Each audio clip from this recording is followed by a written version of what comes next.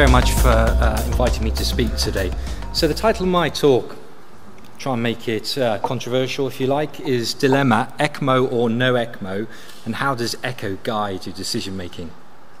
I've got no conflicts. So I work in one of the 5 transplant centres in the UK, not as big as some of obviously the colleagues in the audience, but we do a mixture of VADs, transplants. We're a respiratory ECMO.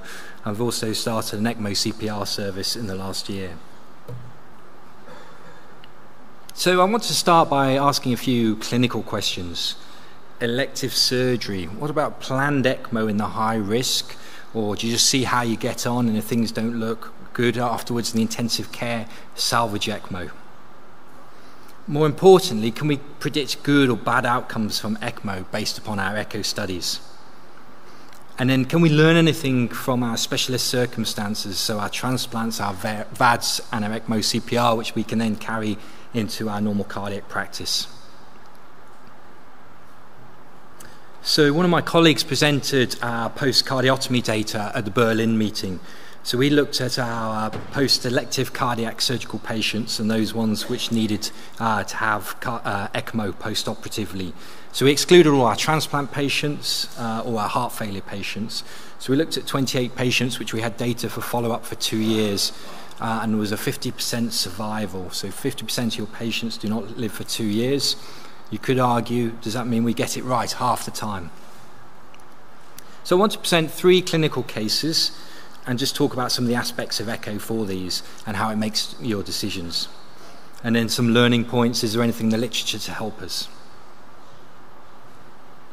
So the first thing which we all look at in terms of echo for ECMO is your cannula position and your flow. And we use echo to help guide the cannulations itself. We want to rule out distension of the left ventricle, the right ventricle, and if we see distension, echo obviously helps plan what we're going to do next. We clearly want to see the aortic valve opening when we're on ECMO and ejection, and if we don't see that, then we have to come up with a plan of what to do. Very useful for collections and thrombus, and it's important for weaning decisions. Where are we going? Putting someone on ECMO is not a treatment, but we clearly need to plan our future care of the patient. So these are just some echo pictures which has helped us in our ECMO. So the first one is the cannulation by the groin. So we use it to confidence with the guide wire, and then the dilatations and seeing the ECMO pipe in the hepatic IVC. So we see a complication of an LV thrombus, and then the bottom right is a patient who clearly had flow problems on the intensive care. You do a TOE and that tells you the problem of tamponade. So very useful as well for our respiratory ECMO. So we have different cannulas which we can place for ECMO.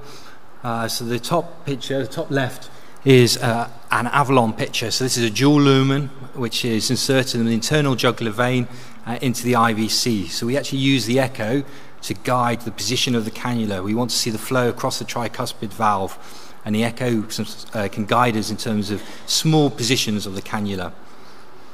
Or we can, and then the top right, which you're seeing on your screen, is looking at the distal end, the venous. So we want to see the drainage in the IVC.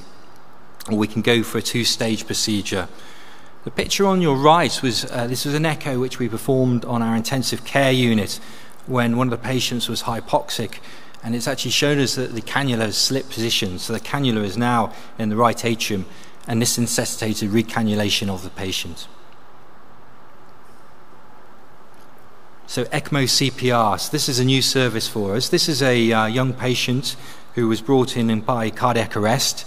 We got spontaneous echo output back, but it was repeated VF. So cannulated at the bedside using femoral-femoral cannulation, and this is the TOE whilst intermittently going into AF. So as you can see from here, it looks a fairly appalling ventricle. Really only the inferior wall is moving. You might appreciate the spontaneous echo contrast in the LA and the LV, and the aortic valve is not opening much. The important thing about echo, it doesn't tell you what's going to happen in the future. It's only telling you what's going on now. So this patient